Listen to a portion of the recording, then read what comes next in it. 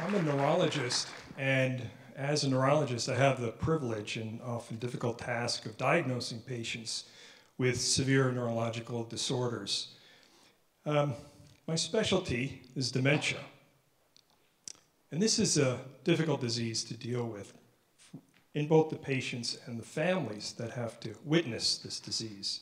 Dementia causes a progressive loss of our ability to lay down new memories, to communicate with our friends and families, to perceive, to work the projector,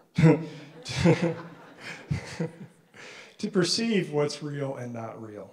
And eventually this disease takes over the brain and can eat away at the core of what really makes us a person. So these diseases really need to be addressed. There's a very concerning, alarming rate of Alzheimer's disease in this country, and we need to develop treatments for that disease. Now, I became interested in dementia when I was a resident at the University of Pennsylvania doing my neurology training. And there, when I got interested in dementia, you might think that I would go into Alzheimer's disease research. But in fact, I was drawn down a different, less common pathway. And this was because of my experience there. I witnessed several patients who had a very unusual form of dementia. This is a very rare condition that occurs in only about 300 cases per year in the United States. And this disease had very interesting roots.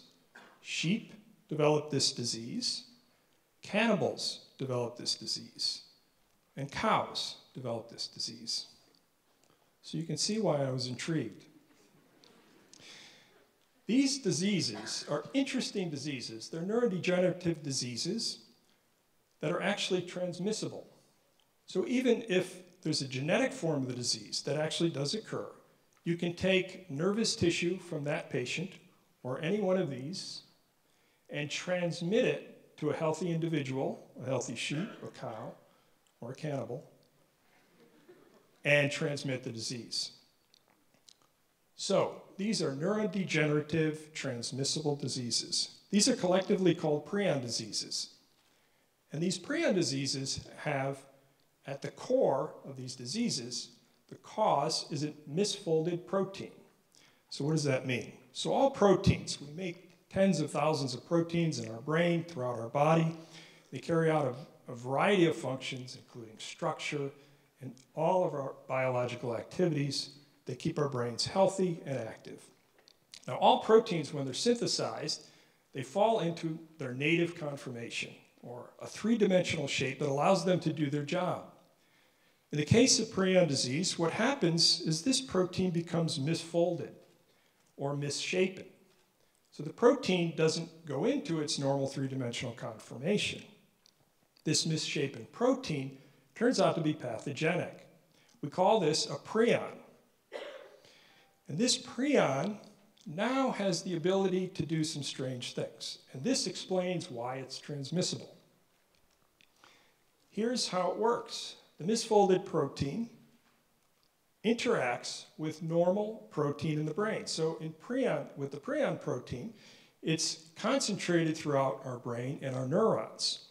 The bad misfolded protein will interact with the good protein that's on those cells and interact by simple protein-protein interaction and transfer its conformation onto the normal protein. This causes an accumulation of misfolded protein. And now these new misfolded proteins can carry out the work and spread to other normal proteins and continue the misfolding. So you can imagine that on a protein-to-protein level, that this is interacting within the cell, converting proteins within that cell, and then transferred to the adjacent cell, converting more proteins, and then the adjacent brain region, until it really encompasses the entire brain and causes severe neurological disease. Now, if we look in the brains of these patients, what we see are these deposits of protein, which are the accumulation of these misfolded proteins. These clumps are also called amyloid. Amyloid is at the heart of this disease, but amyloid is also at the heart of another disease, Alzheimer's disease. So these very unusual diseases that are very rare and occur in about 300 cases per year, as I said, are, well, I guess we want a little fast forward, but that's okay, which were very unusual and transmissible diseases, also seem to have some similarities with Alzheimer's disease. And it turns out that over the years, as people have looked, even though we in the prion field have been trying to convince people that all neurodegenerative diseases probably relate to a misfolded protein disorder that can propagate that misfolded protein. They finally recognized this, and within the last several years, we see that a variety of neurodegenerative diseases have at the core of the etiology of these diseases is a misfolded protein. Now this is the prion protein, but here is a different protein called beta amyloid. Each disease has its own protein, but they all misfold and propagate their conformation. So when we see a Parkinson's patient, we see a tremor that starts in one hand and then it starts to spread and goes into the other and spreads throughout the body. This is kind of the spreading of the prion. So this is a common theme now throughout biology. So what do we do in our lab? My lab work is really guided by the patients that I see. And I wanted to show you an example of a patient with prion disease. One of the features of prion disease is ataxia, or extreme incoordination. In this case, this patient has ataxia of the left arm. This is unusual because typically the disease will occur bilaterally. Patients will present with both arms and both legs, having difficulty with coordination, but he started out unilaterally. So the left arm was affected, the right brain was affected by this disease. But when we see these diseases in the very early stages, we may see this focus of disease that then spreads throughout the brain, because that's the prions propagating throughout the brain. So we see this patient, and you can see at this point, he has difficulty even carrying out the motor movement that he's willing. There's no connection between the will and the activity, the movement activity that he wants to create. So we modeled this disease, and in this case, we made a transgenic mouse that carries a gene that's mutated and is associated with a familial form of prion disease called Gerstmann-Straussler-Schenker disease. And you can see how unsteady this mouse is. They're usually very agile creatures, and this guy is really having lots of trouble walking. So this goes over the course of about 30 days. The mouse develops the severe ataxia and then eventually dies from this disease. And when we look at the brain, we see these plaques or clumps of amyloid. So these are stained now. This is a lower power magnification, and we stain these clumps with a green stain. So this animal is a really good model for prion disease, in genetic form of prion disease in particular. And this mouse has been so useful that it's now flown the coop, although we still keep it, but it's made its way to other labs throughout the country and across the seas in the UK. So people are using these mice to be able to develop their own therapies against prion disease. So we look, this is a sort of a macro scale of a model, and now we look at a micro scale, and within cells, we can do some live imaging. So these are cells that are alive, and you just took away my joke. These are cells that are alive, and what you see is a time lapse of, whatever. Okay. Sam, help me out with this. And what you see is an increase in the aggregation of these proteins. So those clumps are forming. So actually, this takes 8 hours to make that video that took 3 seconds to show you. So it's a time-lapse image of live cells under a microscope. So we can watch this protein accumulate, and we can follow it in the cell. What is the cell doing with this protein? How is it trying to get rid of that protein and degrade it? So we want to harness what the cell does as part of our therapy to get rid of this protein. So our next step is at another level of modeling, is to look at a molecular level. So we want to look at the proteins how the misfolded protein interacts with the normally folded protein, and how this propagation occurs.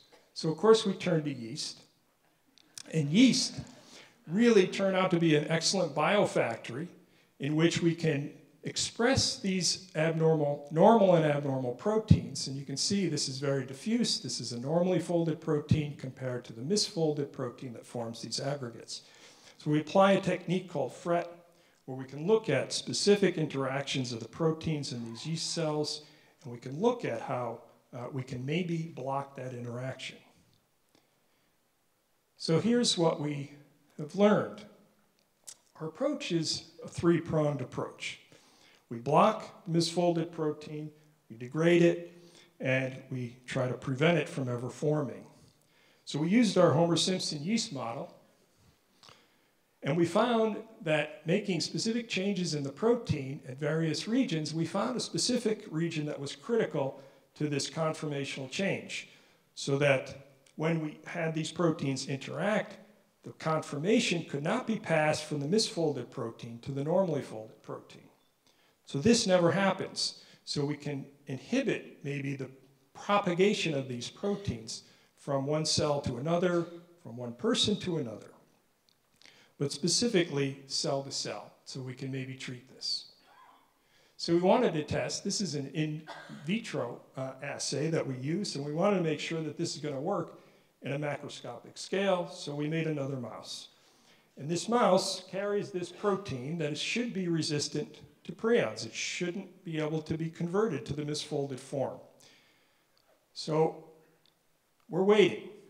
We've inoculated this mouse with some prions, and it's still incubating, and so far so good. So if we can show that this mouse doesn't get sick and not susceptible to prion disease, then that would be an excellent target that we can develop small molecules that might fit in that region, or antibodies that will block the interaction. Next, we degrade the protein. So we use that live cell imaging technique and looked at how this protein was being handled in the cell to try to degrade it. We found a process called autophagy that eats aggregated protein in this case, and we enhanced that process in our mice. The mice were treated with drug and compared. These are our brain slices again, showing the green clumps.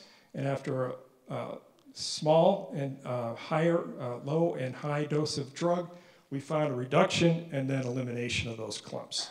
And this increased the survival of our mice by 20%. And this translates to about 7 years in humans that develop this genetic disease that those mice display. And then finally, we try to prevent this. And this is the newest work that we're embarking on now. And we've actually made a fair amount of progress, which is to target the specific gene that produces the misfolded protein. And this is for genetic prion diseases that we know the mutated gene is causing the misfolding of this protein. So we can target that specific mutated gene and turn it off so it never makes the bad protein. And this is really important for people who have genetic prion disease. And particularly important for one case that I'm following, whose mother died from a genetic prion disease, and she knows that she carries the gene. And she has about 10 years before she may develop this disease. So these are really critical studies that she and others are interested in.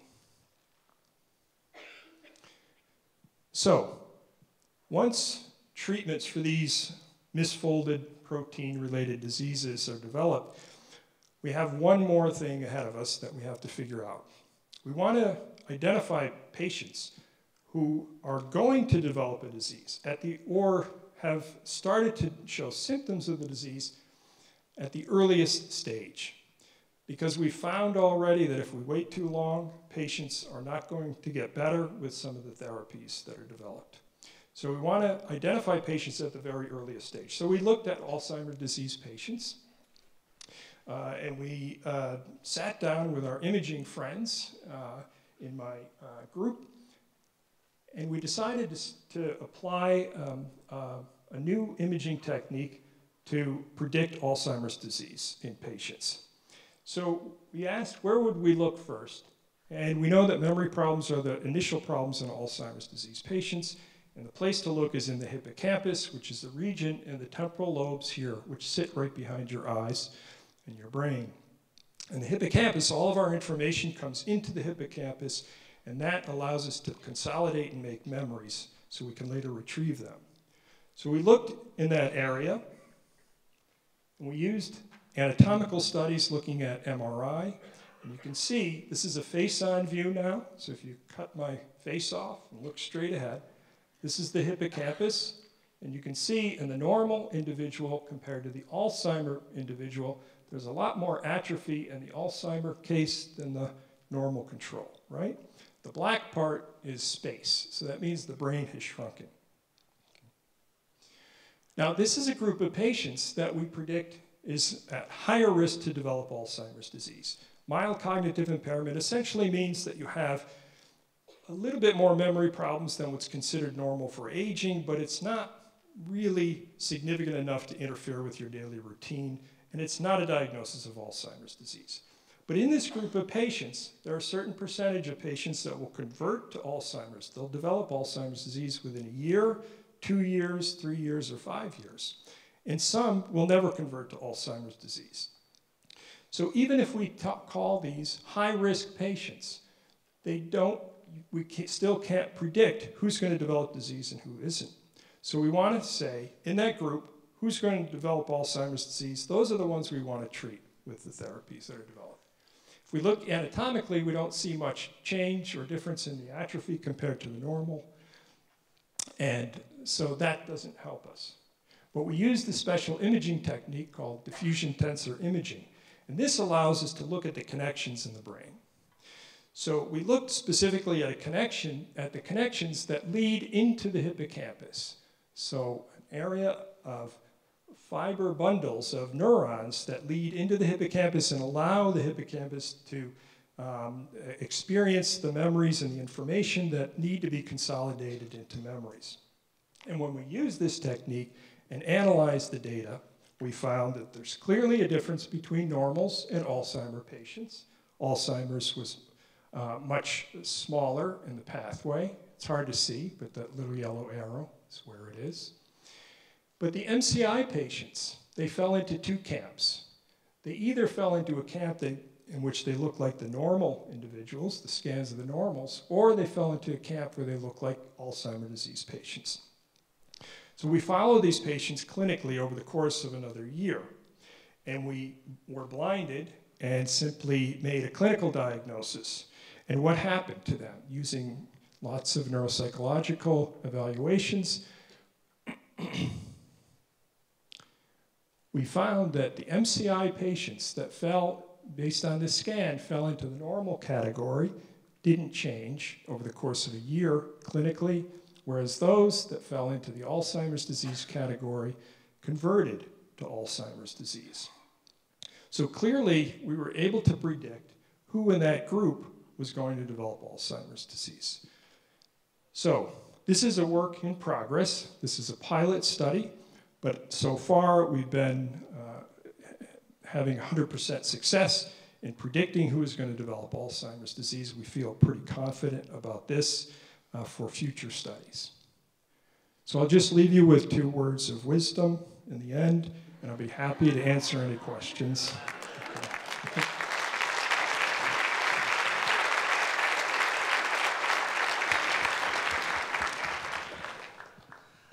There's senile dementia, and there's Alzheimer's, and there's all kinds of wastebasket terms for what happens when you get old and start forgetting things and pee in your drawers and all that. So what's the difference between, like, for example, Alzheimer's and senile dementia? Okay. So I think the biggest, not misconception, but difficulty in families to understand these words and terminology is the fact of dementia versus Alzheimer's disease, and that may be what you're getting at. Dementia is really a big category. It's like cancer.